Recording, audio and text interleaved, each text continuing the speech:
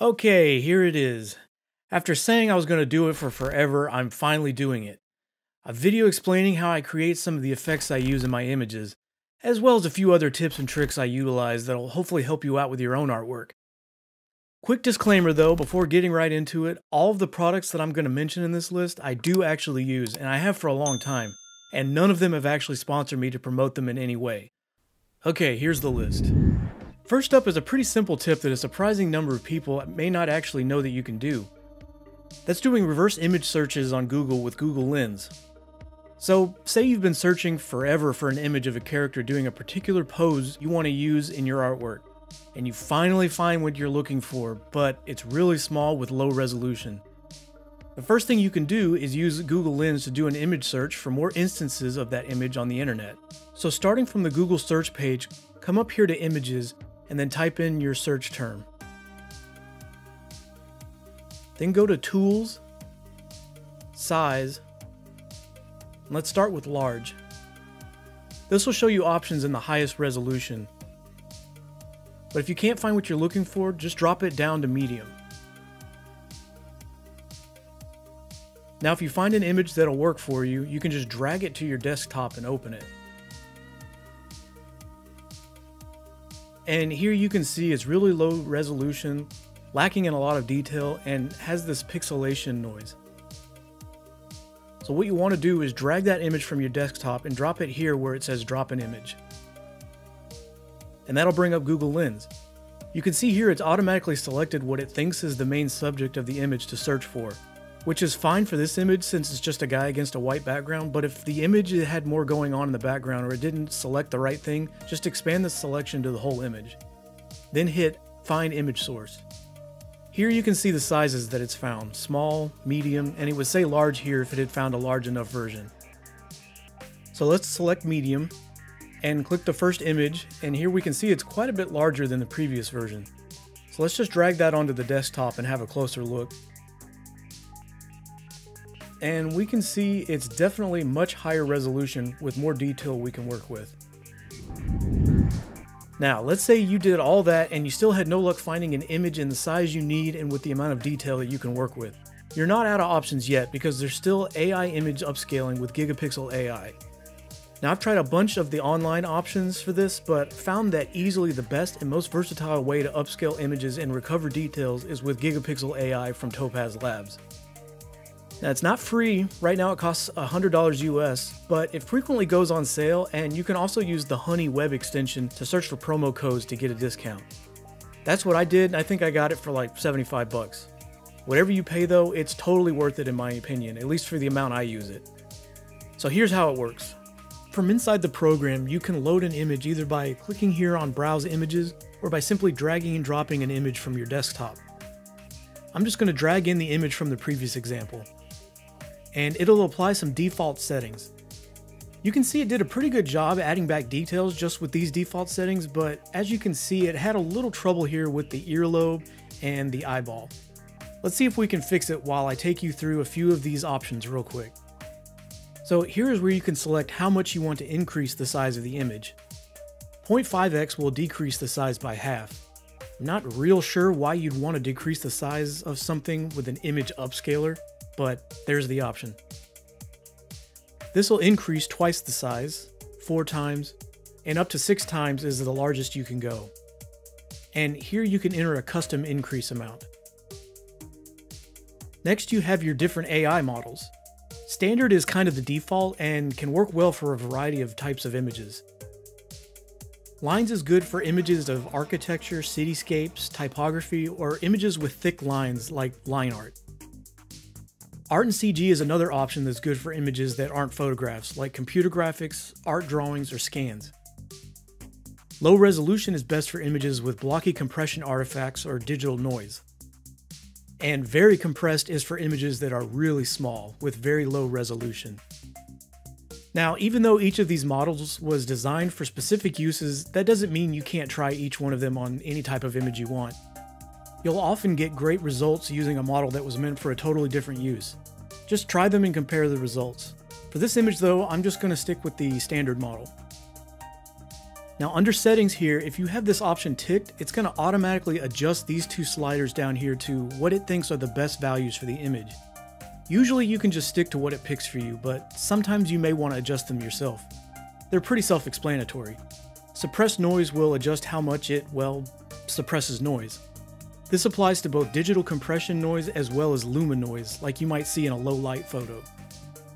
Adjusting this too high might remove other details you want in an image, like skin texture, so just be sure to zoom in on the image when playing with it.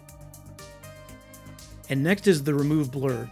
This basically acts as a sharpening slider. Again, make sure to zoom in when using it because you can accidentally add more noise in some images by putting this up too high. And again, for this example, I'm just going to leave it on the defaults. Lastly are these two additional settings. I get what color bleed is supposed to do. It's supposed to keep one color from bleeding into another when there's a gradient of pixels between what should be a hard line, such as this line between this jacket and shirt. But I've rarely ever needed to use this and haven't seen it do much in the cases where I did, so just leave it unchecked. Face recovery, however, can sometimes work miracles.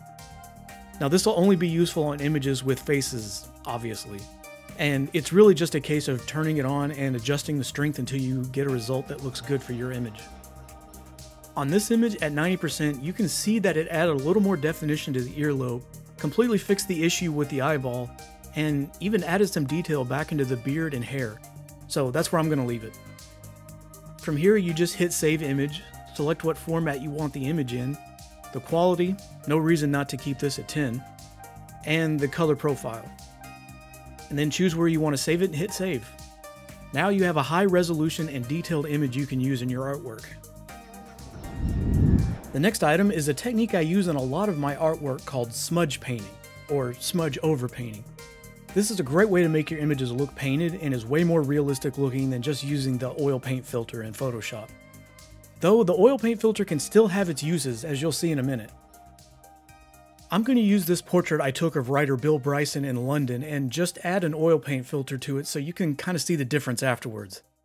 Let's go up to Filter, Stylize, Oil Paint.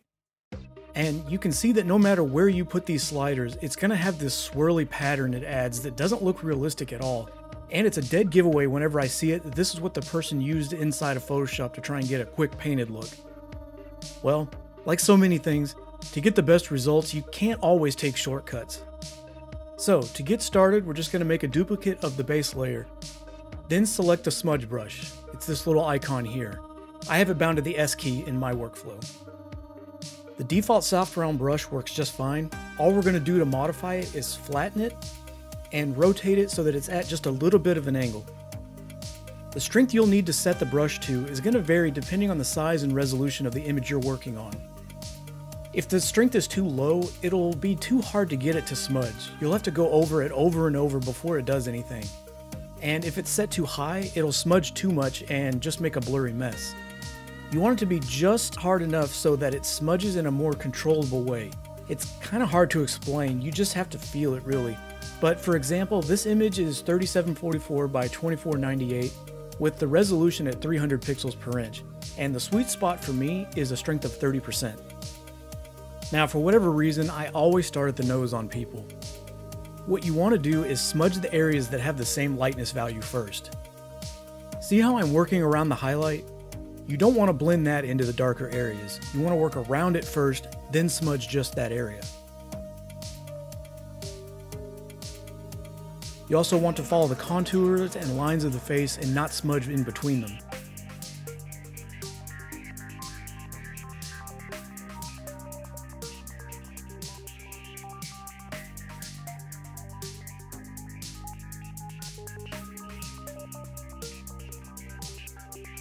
Leave the hairs alone except for where you can substantially see through to the skin beneath.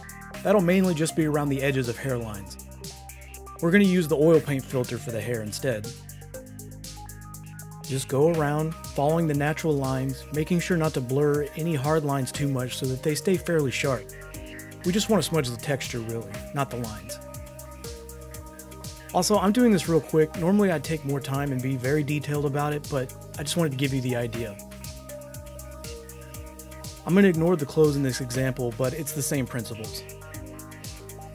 Now, once you've got the skin smudged, we want to make the hair look painted as well. To do this, first hide the smudge layer. Make another duplicate of the base layer. Go back to the oil paint filter, and now just focus on the hair. Get it to just the point where it looks painted, but it's not all blurred together, where you can still make out individual hairs. Then click OK. Now, unhide the smudge layer and move the oil paint layer just above it. Add a layer mask to it and fill it with black to hide it. Then, with a soft round brush set to white, paint back in only the hair.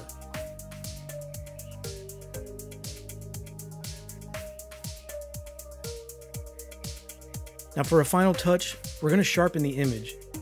Make a stamp visible layer of all visible layers. That's Shift-Alt-Control-E on a PC or Shift-Option-Command-E on Mac.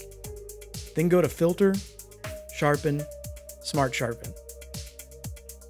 Set Remove to Gaussian Blur and make sure Reduce Noise is at 0%. We just want to focus on the skin, so adjust the sliders until you start to see the skin start to sharpen, ignoring the hair. Click OK, add a layer mask, fill it with black, and just paint the sharpening onto the skin.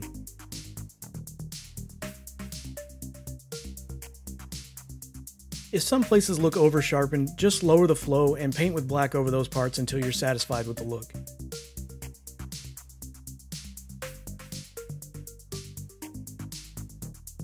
And there's the before and after smudge painting. And here's the comparison to the oil paint filter.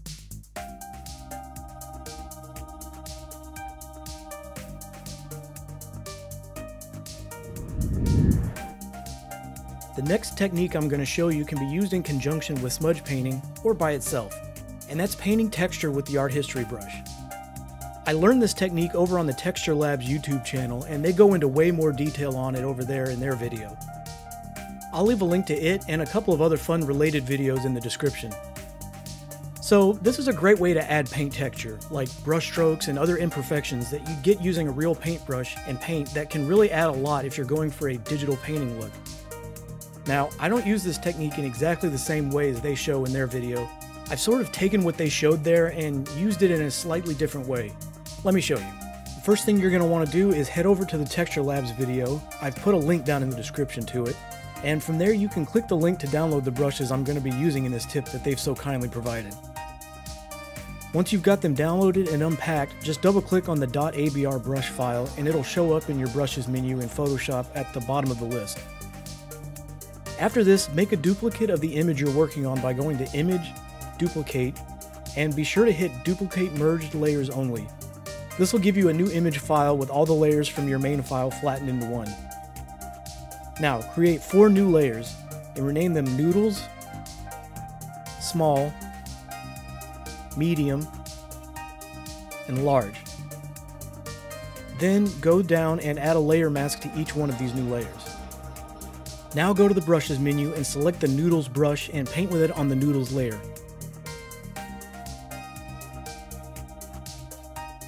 Once you're done with that, invert the mask to hide it.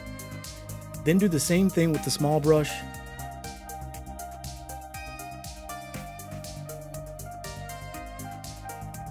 then the medium brush,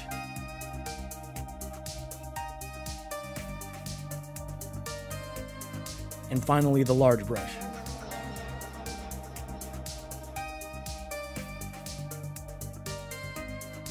Now we want to paint back in the different brush effects with a white brush. You can use any brush you want. I like this textured brush, MA brush number 5-1.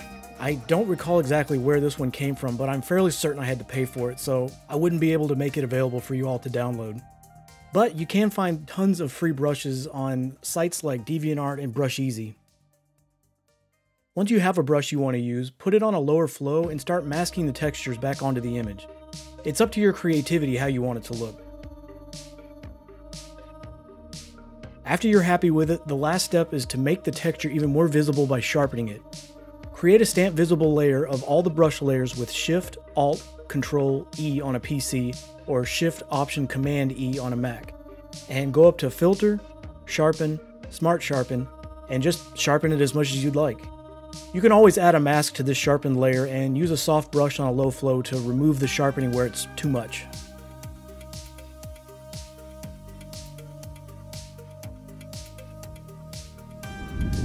Next, I want to talk about how I color tone images.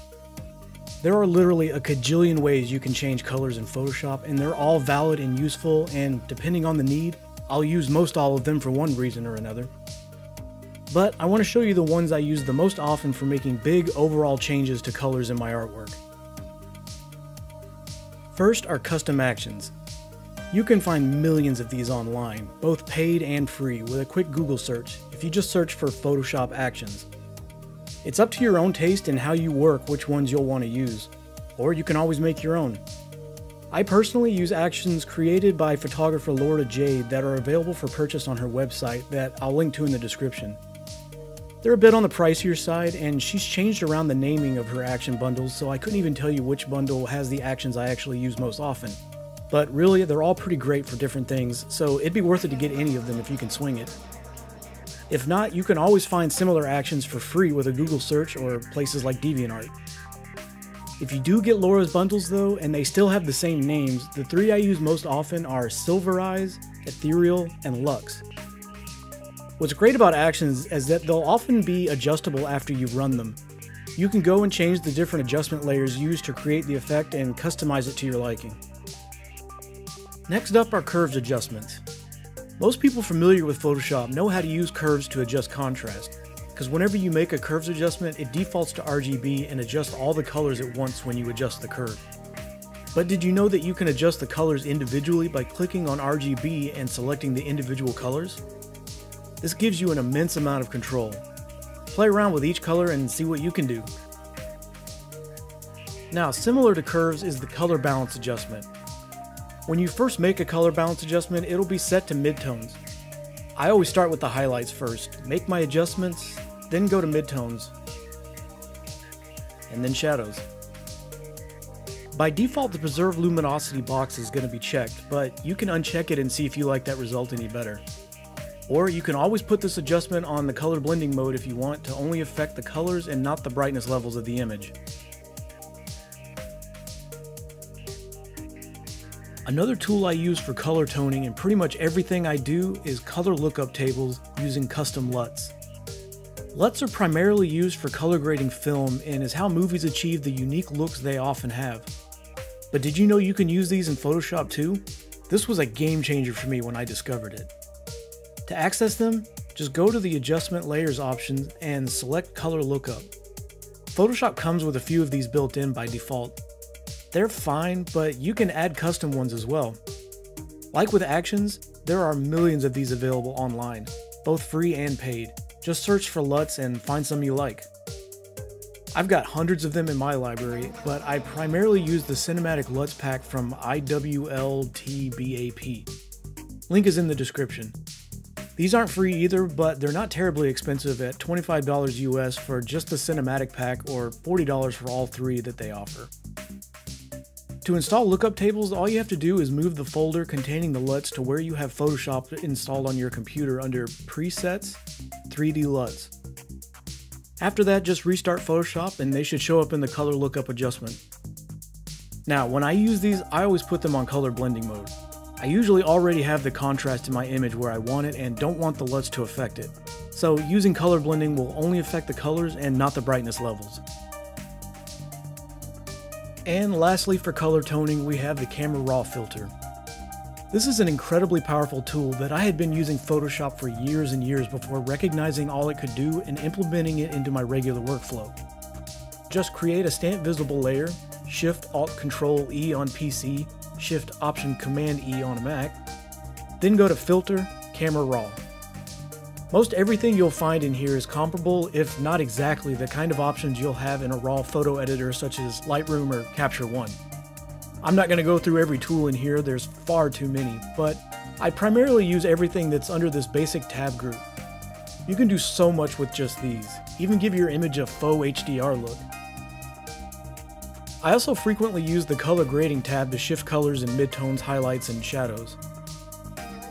You can even save the changes you've made as a preset and apply them to future images. If you haven't used Camera Raw before, bust it open and play around with all the options. You'll be amazed with what all you can do in there. Okay, now for the one that I get asked about the most, the glow gradient technique. Now before we get into it, it should be said that this is not my technique. I didn't come up with it. Everyone tells me it comes from Maxa Sabin, though I saw it in a video on the photo manipulation YouTube channel. I'll put a link to that one in the description. Now I haven't actually seen the Maxa Sabin one. If anyone knows which video it is where he first gives the technique, just let me know and I'll add it to the other links. Anyway, I just watched what they did in that video to create the effect and turn it into an action for myself. Don't ask me how it works though, cause I don't know. Black magic. All I know is I love it and use it in pretty much every piece I make. It's perfect for making things glow and adding highlights to stuff, which is what I mostly use it for. So for example, after you've run the action, which I'll provide a link to down in the description, on this glow layer, take a white brush at a pretty low flow, maybe around 10% or so, and make the eye glow. Then create a new layer inside the glow gradient group and make some little light trails coming off of that glow if you want. Once you've got that done, you can then use the smudge brush to kind of smooth out some areas and adjust the shape a bit. Then click on the hue saturation layer, click colorize, turn up the saturation, and adjust the hue to change the color to whatever you want. For another example, you can use this technique to create highlights. So say you want a red highlight on this crow coming from the neon sign. Just paint the highlight.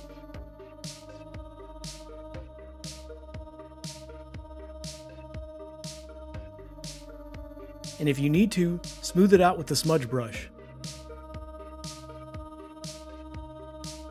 Then change the color to red. And add a mask to the glow gradient group to erase where you need to.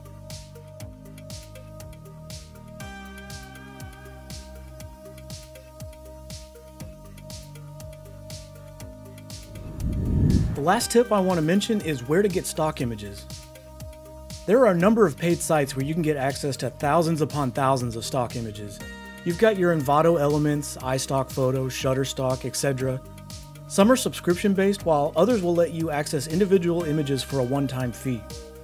The upside is you don't have to worry about copyright if you plan on selling artwork that uses any of these images in an obvious way. The other option is sites that offer royalty-free stock images such as Pexels, Pixabay, and Unsplash. However, I rarely find these sites useful as I'm usually looking for something incredibly specific, like a certain angle of a certain pose. The free sites can be somewhat limited in that regard. DeviantArt can also be a great resource for finding free stock images. You just have to check the user's info for limitations and attributions. So, finding royalty-free images is really only a necessity if you plan on selling your artwork that uses those images. If you're just using the images to practice or for demonstration, then you can actually use pretty much anything you find. I'd still stick to the old rule of changing the stock you use by at least 10 to 30%, just for the sake of artistic integrity, I guess. But it's not strictly necessary. With that being said though, you're now able to use search engines like Google or Yandex to find images, which opens up a nearly infinite library of images to use. We probably won't need to do this anymore once AI gets a bit more user-friendly and you can generate exactly what you need simply and quickly. But for now, it's a good way to find just what you need to use for your artwork. Google is great, of course, especially when used in conjunction with Google Lens like we saw in the first item of this list, to find high-quality stock photos. But another place I use equally as much is a Russian search engine called Yandex. What I love about Yandex is that you can find images in absolutely huge resolution and great quality, and you don't have to worry about having to convert them from that annoying .webp file type that you'll often end up with when downloading from Google. It also has a similar drag and drop reverse image search option similar to Google Lens, but it's been nowhere near as accurate in my use. But it's still a nice feature to have because when it does work, you can often find an even larger version of an image than what Google has. I use both search engines in conjunction with Topaz Gigapixel AI to have the best quality images to use in my artworks. And that's it. That's my list of the 7 most useful tips and tricks that I regularly use in my own artwork. Please let me know how you think I did. I could really use the validation. Also, if you did like it, Please, please, pretty please, help me out by liking it, subscribing, and even sharing it with anyone else you know who might benefit from it. Thanks as always, and I'll see you all in the next video.